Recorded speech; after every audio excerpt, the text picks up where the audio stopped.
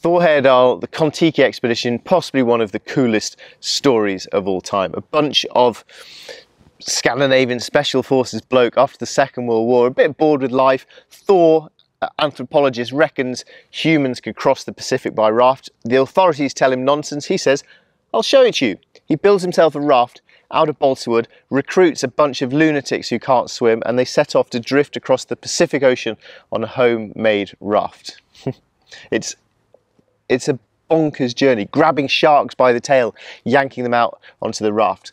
They're the sort of guys that are in this book. Thor's written quite a few books, but his best by a mile is the Kon-Tiki expedition. And I've also got this very cool, very retro kids story from one of the other expedition members as well. This is great. Eric Hesselberg wrote this one.